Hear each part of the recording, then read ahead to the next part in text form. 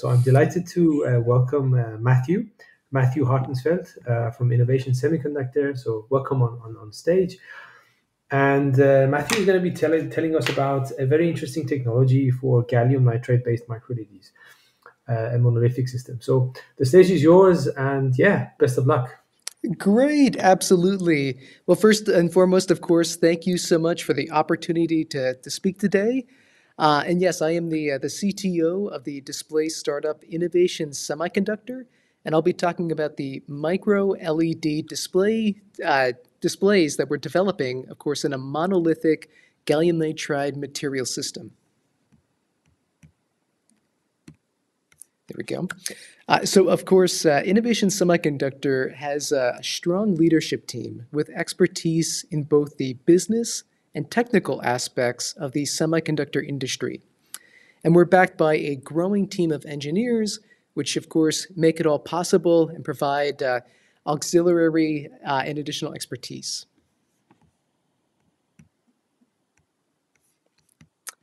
Innovation Semiconductor has developed a number of monolithic solutions to solve critical problems facing the micro LED display industry. So one such solution that we've developed is we looked at the problem of integration between the micro LEDs and the controlling transistor backplane.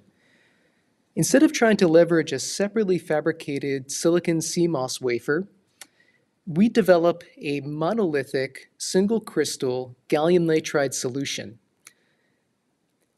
So what we do is we leverage gallium nitride MOSFETs instead of high electron mobility transistors because we're able to grow this structure to be much more tolerant and compatible with the LED growth.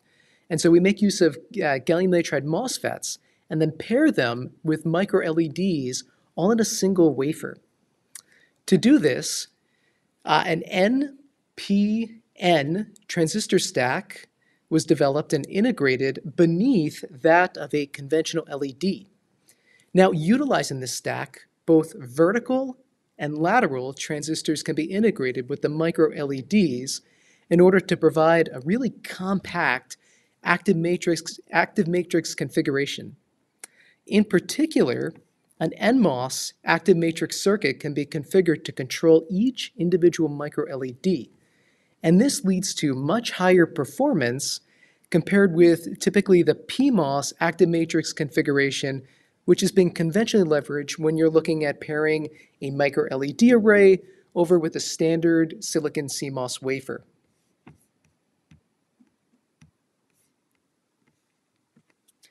The transistors are made out of the same gallium nitride material system as the micro LEDs, where, of course, the monolithic nature really eliminates the need for a separate silicon backplane.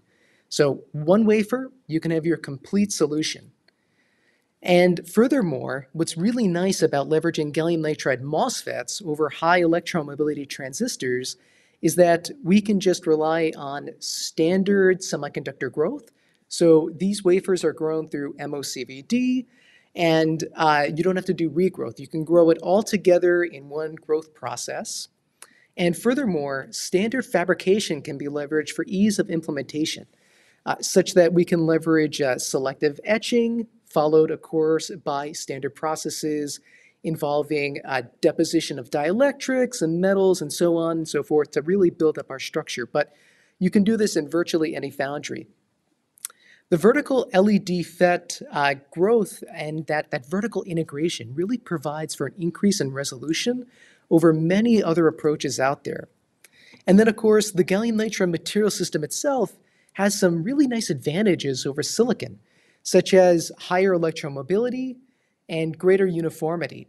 And these benefits lead to smaller transistor sizes, faster refresh rates, and of course, because of the wide bandgap of gallium nitride, we can operate these devices at much higher temperatures there.